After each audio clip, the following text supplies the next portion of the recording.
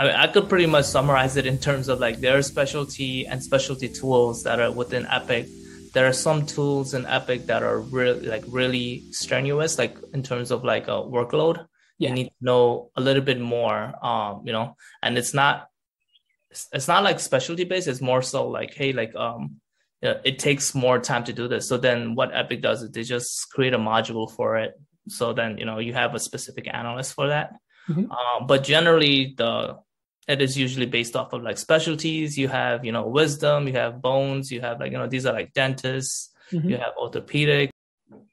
We could just make like so modules are based off of tools that are needed, right? So you have Epic have tools that are needed. So for example, you have folks that do billing, you have folks that do labs, you have folks that do radiology, you have folks that do, specific, cardiology tools.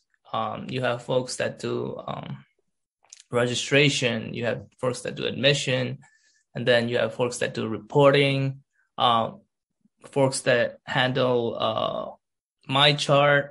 MyChart essentially is what a patient portal is on Epic side. And, these are all different tools and not really a specialty, but there are two, from what I could see, there are two things that, Epic does. It's like they break out based off of tools that is needed and also based off of, specialties. So on the specialty side, it would be, hey, cardiology, you have Cupid. For bones, you have orthopedics. For wisdom, you have dentists. For ambulatory is like the most general module where, you're essentially doing everything, but there is no specialty, like, really tied to it. And then you have Beacon, which is like, essentially all these like specialty modules are like,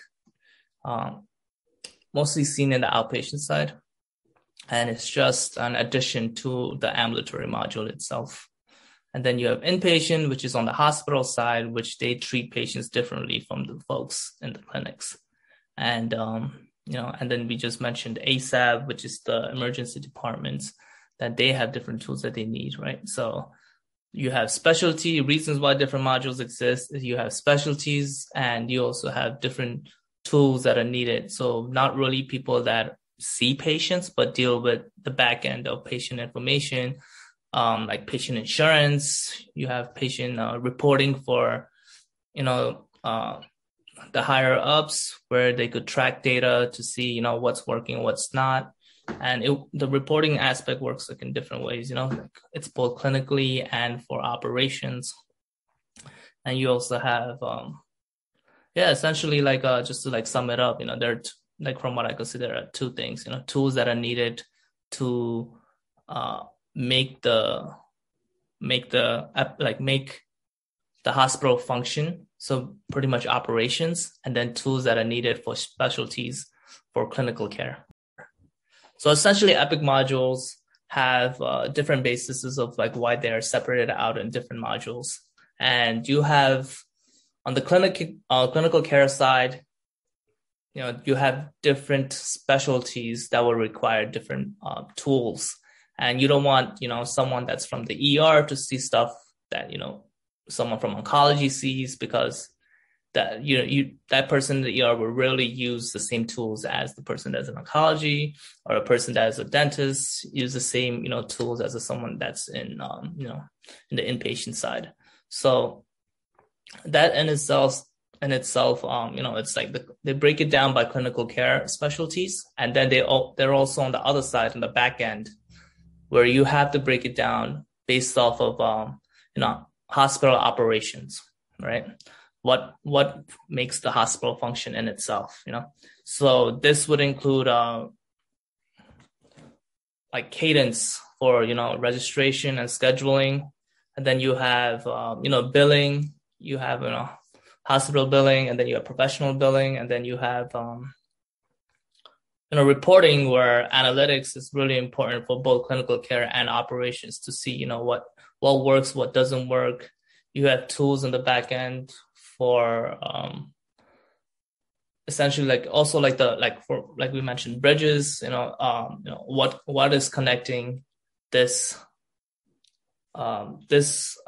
downstream system to Epic and making sure that the information is flowing correctly from one side to another via HL7. We spoke about like Radiant, specific for radiology, and then you have Beaker specific to labs. So that's just usually how things are broken down.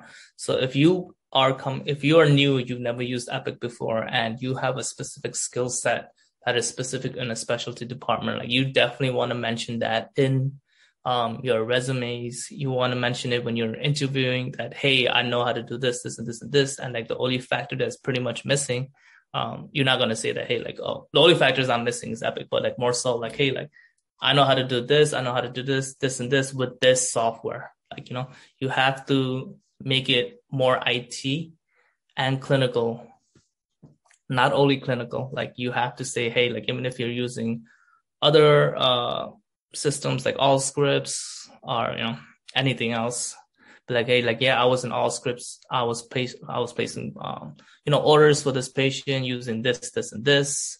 And, I have a general sense. I was, and if there are possibilities, if you're in the clinical side, take on a role that is more IT. Like, hey, do you want to be an Epic champion? Do you want to be, I don't know what the Allscripts equivalent is. Like, do you want to be that go-to person that, handles all the IT stuff? So when you have that and you mention it, like, it just shines on your resume. You can't say clinical stuff, only clinical stuff, because you're interviewing with people that are not clinical or people that are essentially have been doing IT in a really long time and they haven't done clinical in a long time. So you want to pretty much like combine it in a sense. Does that make sense?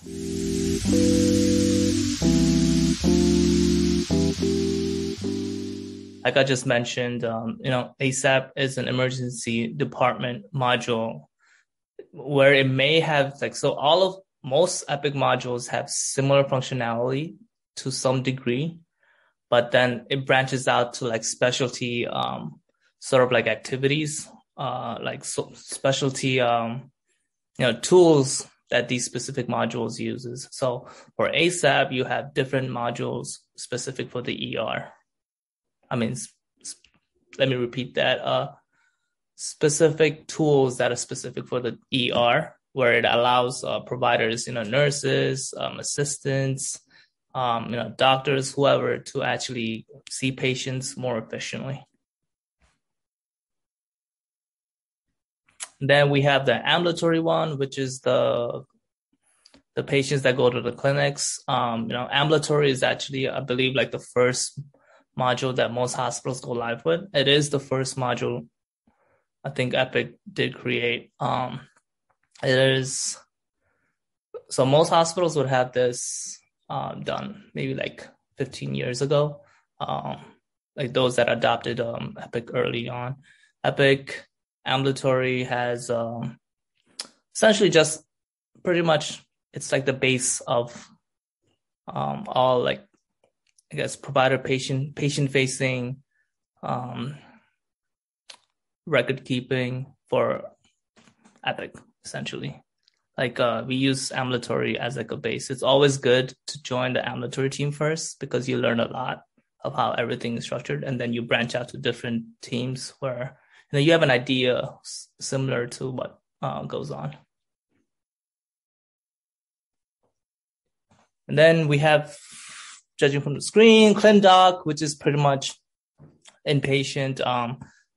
So inpatient generally just like I said, it's just helps with different tools, different way that things are structured. All these modules, they have different ways of like billing. They have different ways of placing labs, like different lab orders. It's a similar way of placing lab orders, but like a different way that it looks like on the screen itself.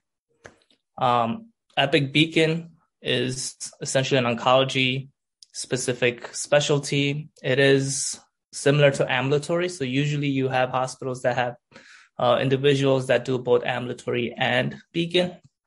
Beacon would just have like an extra like tool. it would be like pretty much 90% of what ambulatory is, and then the 10% would have like a specific like a beacon tool on it. Epic Bugsy is for infection control. I don't know more to say that it helps with data analysis, to keep a track of like patients, populations that have specific diseases or viruses or epidemics. All that data that is actually integrated.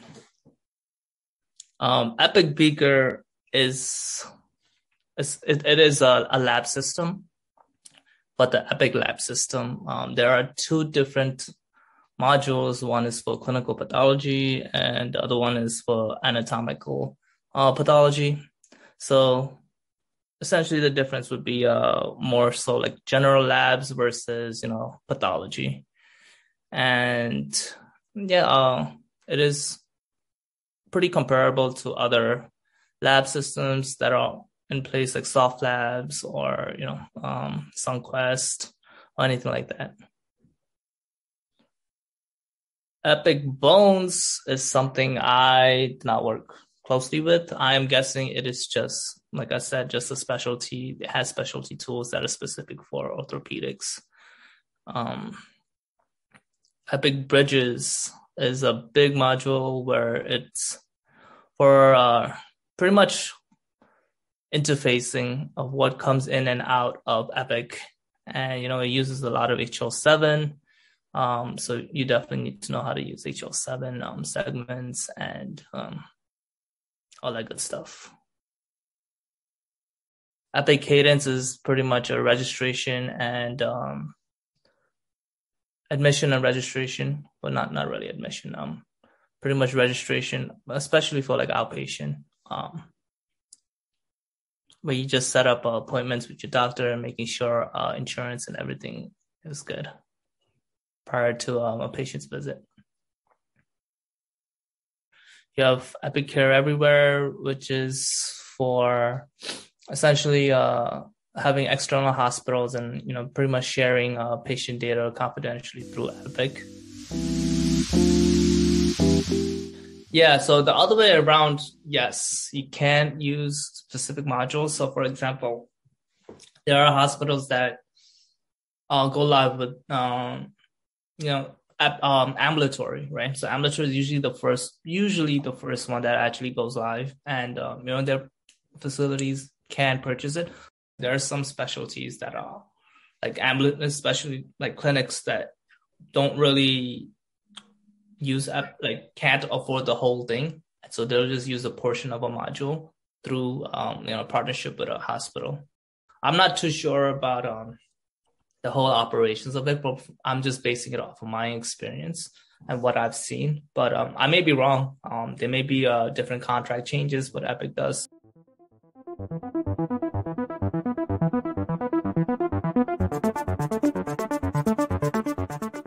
Well, you have to learn, how the system operates for hospitals, because Epic is highly customized, and you have, different hospitals working differently. But the similarities is what pretty much got you the job, right? And your job is specific to projects. So the reason that you got a job will probably be because you know how to do that specific project in another hospital, right? Or something similar.